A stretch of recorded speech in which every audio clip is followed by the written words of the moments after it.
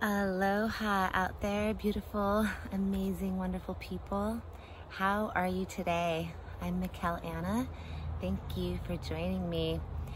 I wanted to get on here today in 2022 and talk a little bit about the incredible movement that's been happening and maybe some of the processes that are going on if you are peeling away the layers right now. One thing I wanted to share is just framing, how do we see this whole thing that's happening? What are we in and what is it?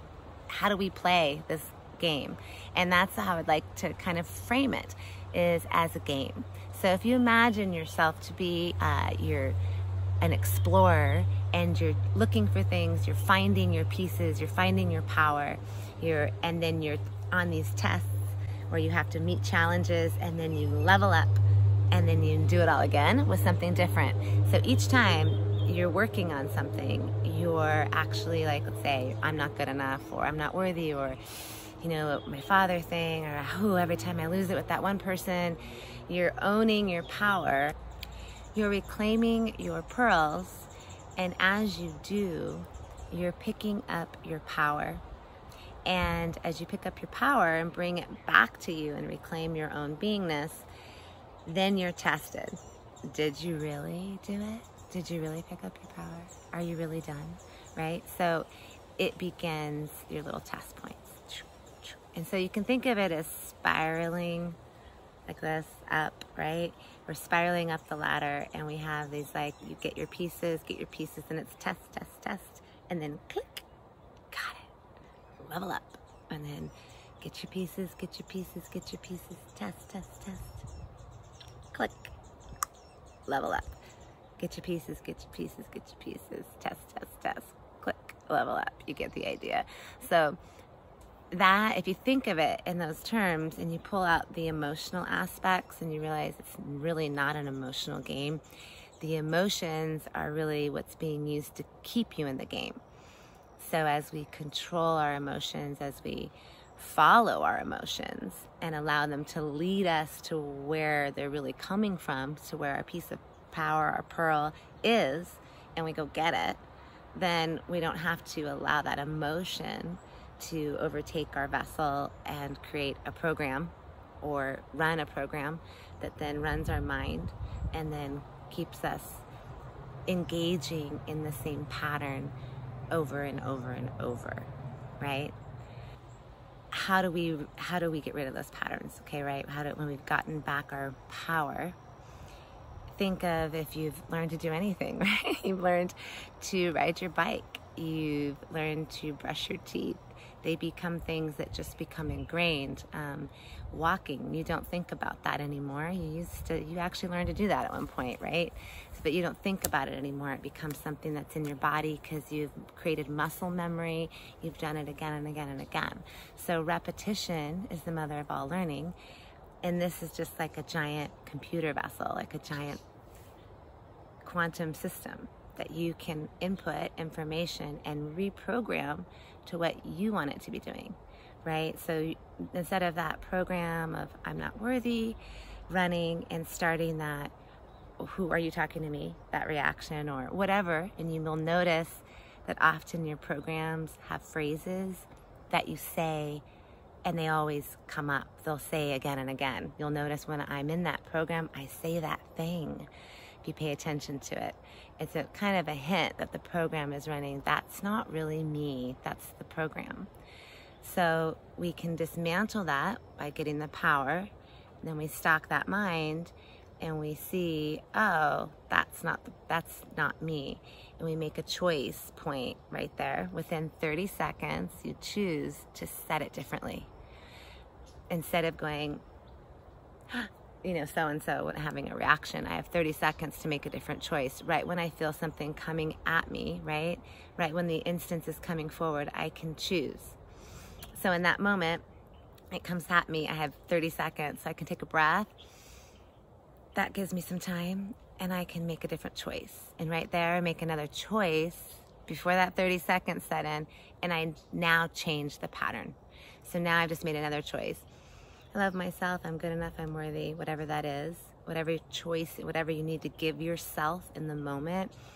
And then you're able to just respond to the situation at hand versus react to the situation at hand. So we use that breath to do that.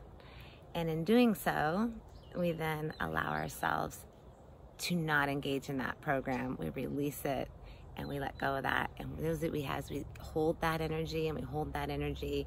Then we get tested on those greater energies, and then boom, I'm worthy. I don't feel I'm not worthy anymore. Leveled up, right? I own that energy. No longer dealing with I'm not worthy, because I've moved through the pieces. I've allowed myself the belief that I can also do that. The belief that it doesn't have to take a lifetime. The belief that I can actually heal now, right? So that brings up kind of an interesting point, is how many things are we holding on to, right? It's all ourselves. It's as the game is with myself. So what am I still holding on to? Am I holding on to that bad shoulder, that injury when I was 10? Am I still telling the story? If I'm still telling that story to myself, to others, to my body, then that story is going to keep perpetuating, right? So in order for us to move out of something, we have to believe that we can. We have to believe that we don't have to continue engaging in this kind of pain or this kind of sorrow or this kind of bodily disruption, that we can change it. So first, we open our minds to the perception and the perspective that we can change it, that we are infinite divine creators and have the capacity to change our reality by reprogramming our body vessel, by taking ownership of ourselves and really resonating and connecting with source and earth energy, which I talk a lot about, but you can check out videos on that. And we can really resonate into our highest and best self. And that knowing this, truly, you can just come back to that I am that I am. Whenever you're feeling anything else, I am that I am. Or they say in the Bantu language of the original Bible, so nini na nini, so nini na nini, so nini na nini, I am that I am. So when we resonate into that, a lot of other things disappear. We get to that's nothing else can exist within that, and the knowingness that I am that I am, and that is all that there is. So there is only one thing, and if there is only one I am that I am, then all of us are facets of that beautiful whole, that diamond that is all that is. And I'm a facet, and you're a facet, and we all get to reflect with one another, right? And that brings in using the mirrors, using those reflections, which we talk about, using the reflection of the other beings around you to see what's still alive or what's still going on for me inside myself.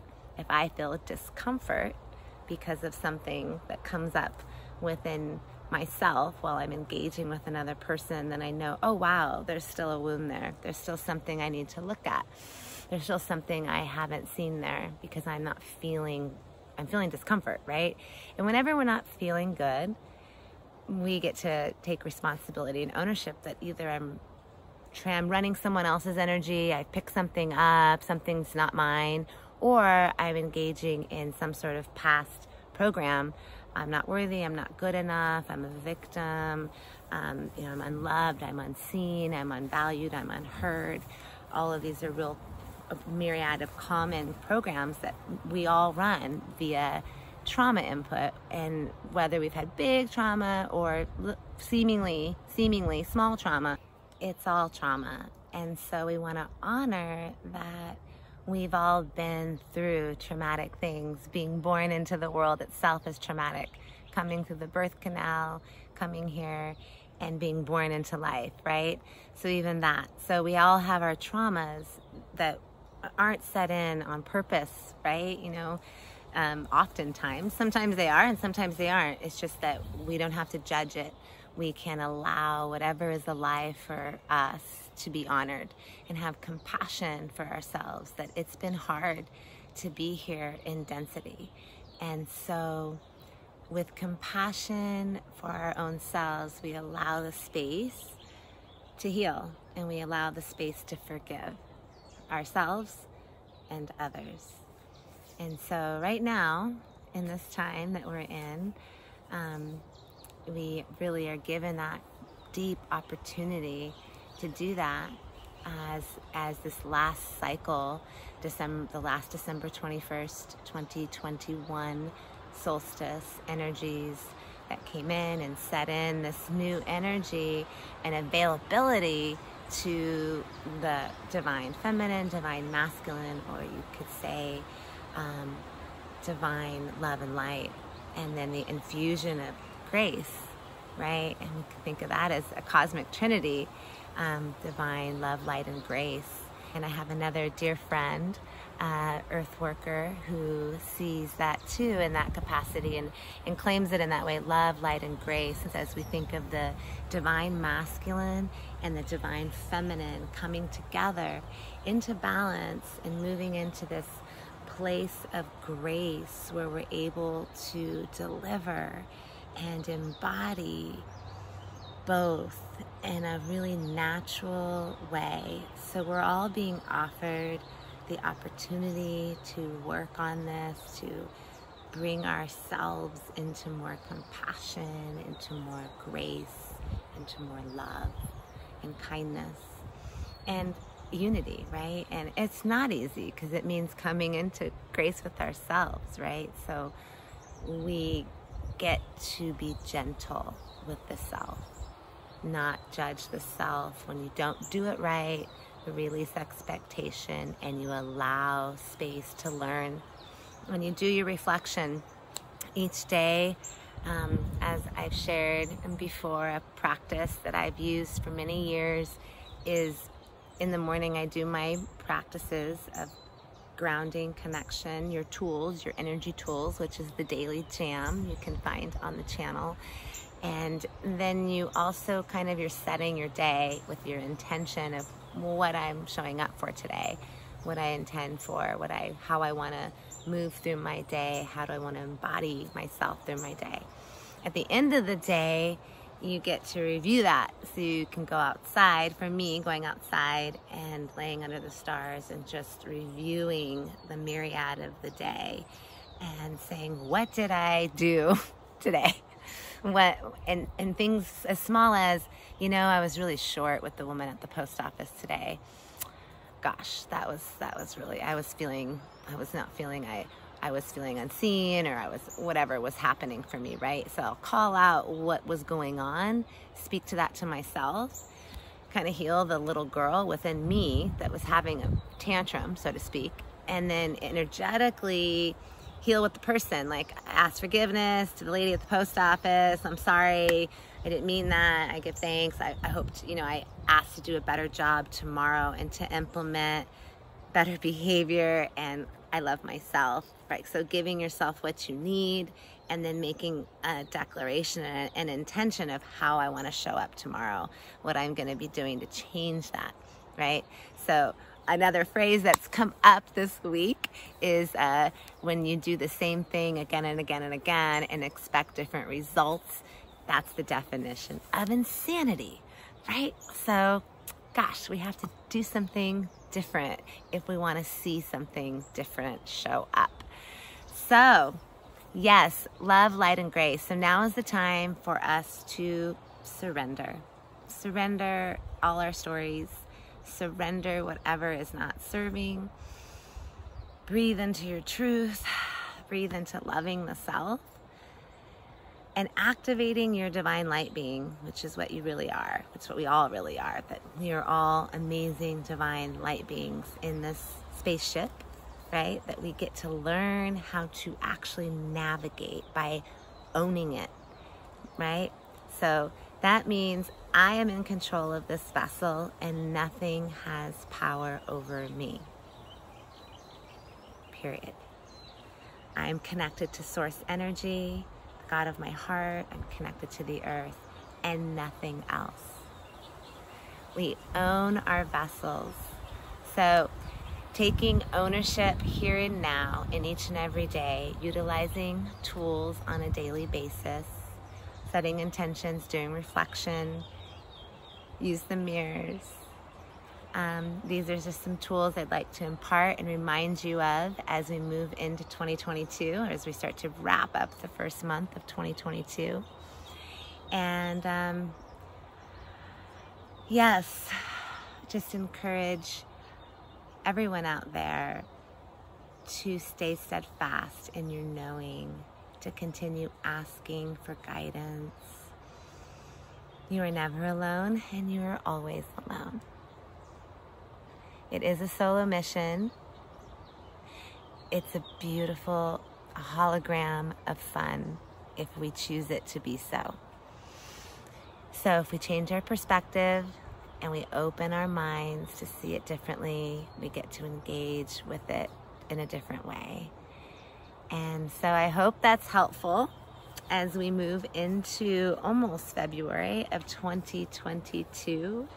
The other thing we can do to help support us is we can give this body vessel what it needs, because it's hard to unlock the spaceship if it's clogged, right? So if we are putting in clogging things that are creating inflammation in the body, then we're not going to experience the activation of its full capacity. Just like our car, if we don't get oil changes and we don't change the washer fluid and we don't, flush it out and give it really good gas, we're not going to be able to have that machine operate at its optimum capacity, right? So you are in like your own beautiful Lamborghini, Rolls-Royce, Tesla, whatever you want to think of. And this is your spaceship. So what does it need to work at its optimum capacity? So a couple of things I'm going to share are just quick notes that I think are very important, of things to just get rid of now.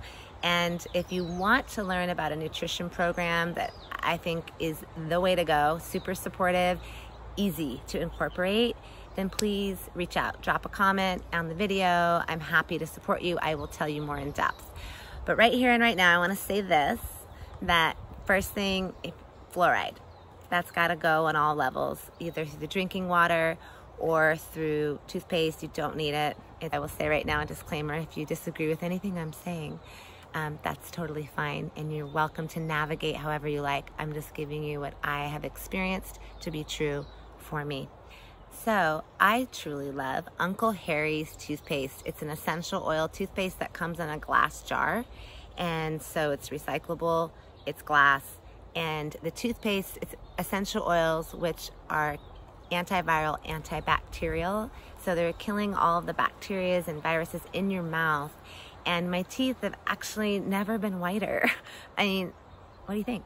So that's the one thing. Second would be glyphosate. This is huge. If you're unfamiliar with glyphosate, glyphosate is what's in Roundup, and Roundup is what's been sprayed on our food here in the United States, at least for the last 35 years. So it's kind of spread through our crops, even if you're not engaging in it directly. But all food, corn, wheat, soy, has been sprayed in the United States. And so if you're not eating organic in those departments, you're certainly eating glyphosate. But every time we go out to eat, or you just grab something, or even just through the air, we're being exposed. So glyphosate, the unfortunate thing here is glyphosate cannot be cooked out of your food, nor can it be washed off. So this is important, because what glyphosate was designed to do is kill a plant from the inside out. So it actually destroys the microbiome of the gut and kills the plant from the inside out, making it susceptible to dis-ease and all sorts of other things. Well, that's what it's doing to our bodies. So that means it's depleting our microbiome, and it's actually, which is your second brain, your gut is your second brain. It navigates your immune system. So that's really important, right?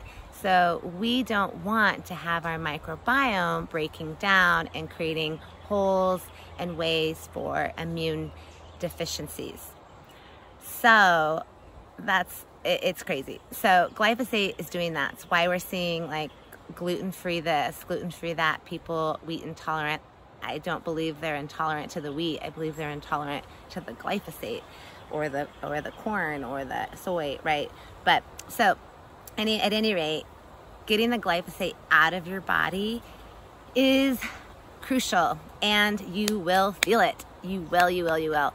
I felt it. So I do have a product that will remove the glyphosate from your body. It's part of that nutrition program I was just telling you about, superfood company that I've partnered with since 2019. I love it. It has changed my reality. It's helped change a lot of people and clients' reality. And if you're interested in learning more, I would love to share with you. I will drop a link in the biography of just the company and a gift code you could put in if you just want to go ahead and check it out and shop today. Throw in that gift code and that will make you become my customer. But I'm also happy to do one-on-one. If you want consultation and you'd like to actually learn more and you want to get something more tailored to your needs, I am very happy to consult with you. So please reach out if you'd like to do that. And at any rate, however you choose to move in your health path, I feel it's of utmost importance to remove these things from the body so that you begin to remove blockages and allow free flow through the vessels. We need our cells alive. We want our blood cells. We want our white blood cells and our red blood cells functioning properly. We want activation in our brain. It's powerful what these chemicals and toxins are doing on a daily basis. Sodas are a definite no. The high fructose corn syrup.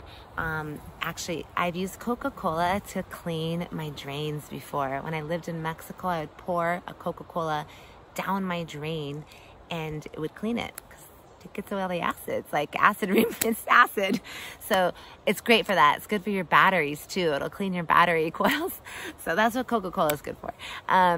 But yeah, so taking out these kind of things out of our diet. I mean, drink water, drink lemon water, ginger in our water, having hot tea each day with some ginger or turmeric is great. And that's also going to give you protection from antiviral and bacterial. And you know, when you do the hot water, it helps to just soothe the throat and kill anything within the throat too, right? So these are kind of some simple things that can just like start today. And so in general, we want to eat a diet that I feel is full of protein and greens, and then you know, you have fruit alone, and then you're doing lots of water, exercise, meditation, stocking the mind, and then really we're living in our highest and best self, feeling in a neutral place, feeling good, enjoying this body vessel, enjoying being here in the earth plane,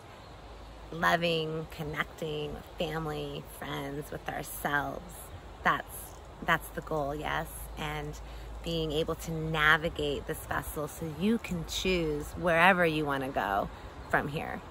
And that can be pretty big, galactic. So the choice is our own to make in each and every moment. Do we want to embrace, expand, move forward, enliven, or do we want to contract, regress, pull away? The choice is there in each and every moment.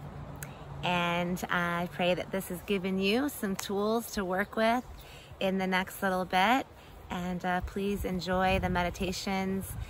Use the tools on this channel. Please like and subscribe, share with a friend, and I'm grateful to be of service. Thank you for joining me. Thank you for taking the time to do your own beautiful self-work. We are together. Wantanara, aloha, mahalo. Thank you.